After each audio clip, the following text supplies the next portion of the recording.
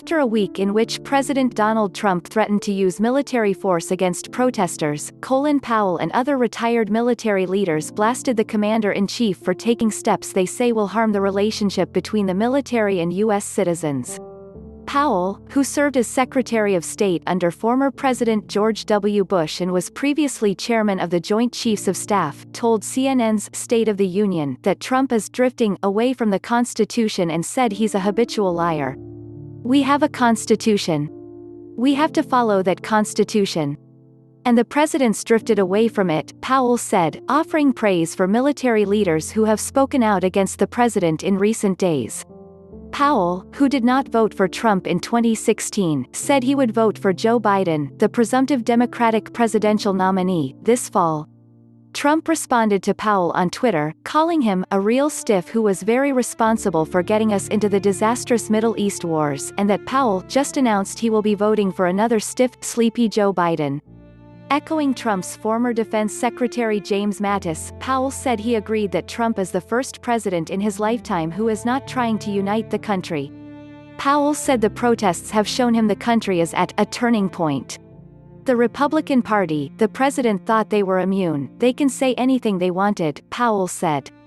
And even more troubling, the Congress would just sit there and not in any way resist what the president is doing. The one word I have to use with respect to what he's been doing for the last several years is the word I would never have used before, never would have used with any of the 4 presidents I worked for. He lies, Powell added. He lies about things.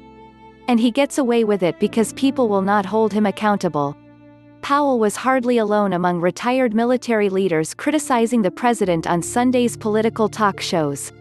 Their commentary came after Mattis on Wednesday slammed Trump's response to the protests over George Floyd's death, writing in The Atlantic that the president tries to divide us while calling his bizarre photo op in front of St. John's Episcopal Church an abuse of executive authority.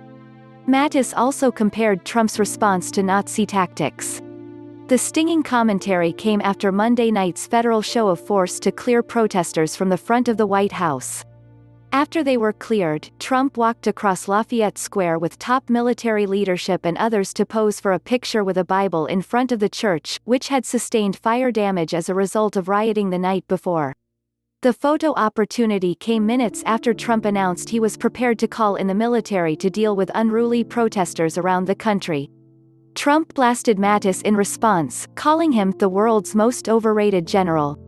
On ABC's This Week, Retired Army. Gen.